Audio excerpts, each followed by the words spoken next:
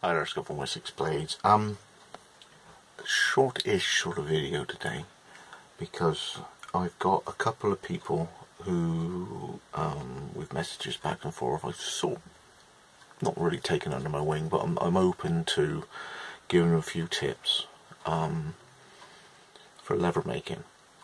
Now, one of the things I'd always like to put out there is try not to make yourself a carbon copy. Okay, you know, cover band works very good, but it's far better when you start writing your own songs. So Sheridan's style is great. Don't be a knockoff of Robert Radcliffe, is what I'm saying. Okay, you do the style, but don't rip somebody off. When it comes to the creation of your leather work, make sure it's yours. And use the techniques and the skills and the ideas in order to express yourself your own way in your leather work. That's one of the biggest things I've always tried to put across. You know, if you're getting a design off the internet, adapt it. Don't just use a free share image. If you're going to do a rabbit, you know, see if you can actually change the position of it so it looks a slightly different way, or you've got a different pose on it. Use it as a guide, embellish it, create something new from it.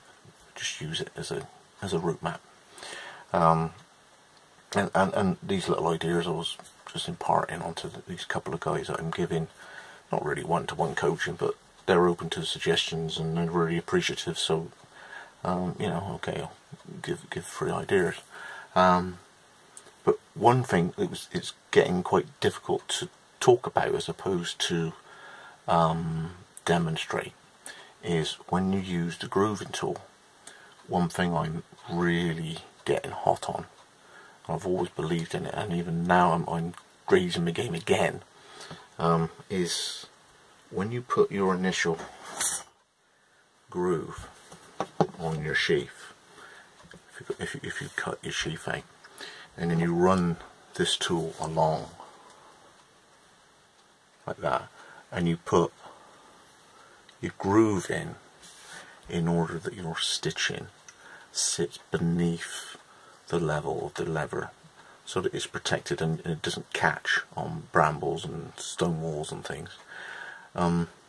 There's some people who don't do a groove and allow the stitches to, because the new artificial thread is pretty damn tough. It's just a nice touch to have it sat below the level of the leather, that it won't get caught and picked off and get dirt rubbed in it or whatever, and it's nice, and you can pack wax in. It's just another little tweak that you can do as a leather worker, just to make sure that your sheath lasts 60 years maybe instead of 25. Alright, that the stitching will never really get the wear and tear and the scuffing, and you use the grooving tool to put it in. Well, grooving's one thing, but to get the groove even, neat, swooping curves, murder straights, okay, good transitions when you turn 90 degrees and move across the top where the sheath comes up and up to where the belt loop carries on, and you're up and over, and all the turners is a hand skill you got to get better at. But before that even happens, if you haven't cut that leather as good as you can, that's only going to follow the contours of the leather you've cut well or not. Okay, so if you have a look at this, I'm about to do the grooving on this piece of leather for a Equal Merlin, available soon. Okay, now, unless that is a beautiful arc, and unless that is straight as you can possibly make it, you're wasting your time, because that's going to follow exactly the contours of what that is. So that's cut with a ruler, steel ruler, and even as you're cutting with the knife, you're cutting like a machine. You're not cutting, okay, and making the edge like that, because if it's like this, you can deform the top of the lever as you're tracing it down with that fence.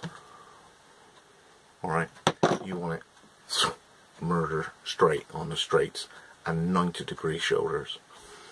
And when you come to doing curves, you could use curved chisels on these points here to get that nice and even. It's like around shoulder chisels. But when you get to this, go on a bell sander or something, you know, make that gorgeous swoop there, that curve, that ball nose, as even as you can possibly do it.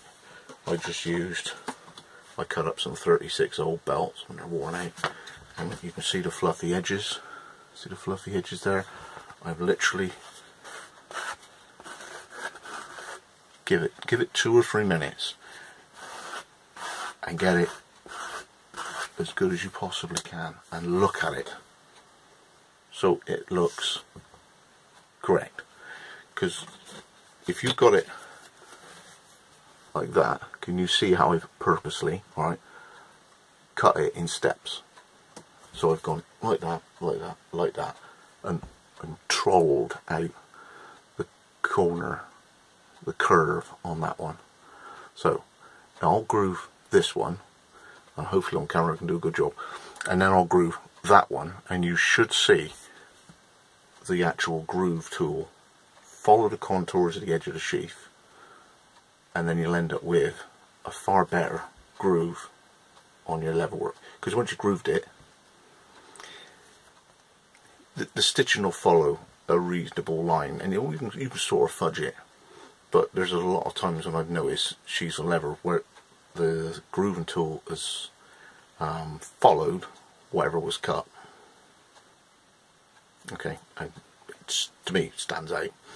Alright, so I might be able to, can I go like that, undo, hey, look at that. So there's this, and as you can see, that there's a step there, there's a step there, step there, and a step there, and then goes out here a bit. So here's the grooving tool. Now you wouldn't start right at the edge, you'll be back again because the sheath would run down, and then you'd stop and pull it out, so you don't go past where the groove would start. Now you can see that would follow on straight line, that would go to about here. So that now gives you a stop.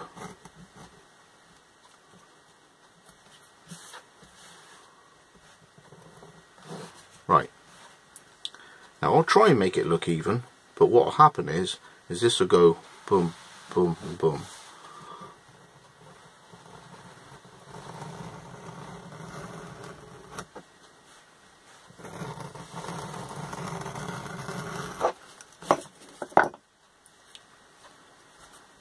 Now, however good you are with the tool, that does not look as aesthetically pleasing as it could be if I didn't get that edge finished far better in order to get a smoother outer contour that the poor little grooving tool is trying to follow. It's at the mercy of what the lever is. Now on these I have a centre point which is about there, so I'll start mine here because of the fold. It would be about there. So there it is.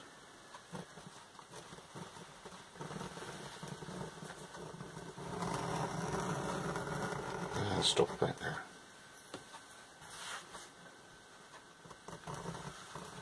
See how I turn it myself? I turn the sheath rather than the tool. So rather than trying, my arm's pulling that way and I'm trying to go around, I pull, but I move the sheath around using this hand.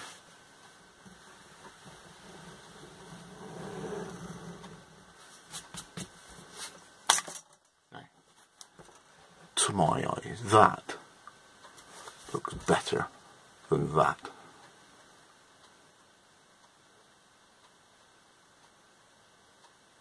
Alright, now another little trick you can do is so that that groove, at the moment being scuffed and cut out with that, is not finished inside. The actual edge of the cutter where it's drilled and cut, okay, there's the hole, there's a polished front on it where it was ground to give an edge there. What you can do is put it back in the groove and run it that way, the wrong way, and polish the inside of the groove with that front edge.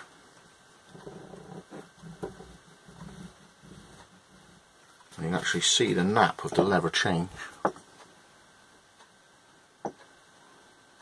So that's been pressed down, it gets to that, and it's all raw because it's been cut, whereas that's been laid down flat.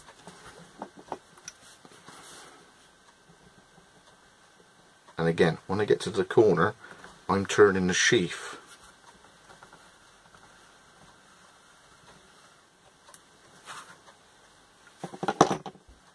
So now it's all laid down neat inside the groove, and then you carry on and go around. But if you're cutting your sheath out, and you're cutting your sheath out in steps, you can only get a stepped groove, and it looks stepped. Spend 5 more minutes. If the edge is going to be straight, use something straight. It's a few quid on Amazon. 500mm stainless steel. When you use it, think about where your fingers are going to be, so you don't cut your fingers if it slips, and just run a standing knife along it. There's other craft tools you can use, but a straight edge and a standing knife will get a straight edge. Alright, when it comes to that, get better at cutting. There's other lever tools with hook blades, or you can use a round knife or a proper lever. It looks like a sickle looking thing. You can use other tools other than a standing knife if you struggle with a standing knife, but unless you get that corner,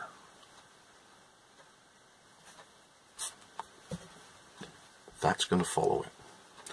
So that's my sort of tip. It's very, very difficult. In order, it would have took as long trying to type it out, I think, as demonstrating it. And while I'm at it, let's just share one little aspect of get it right at the right stage. Wessex Blades rationale of lever making.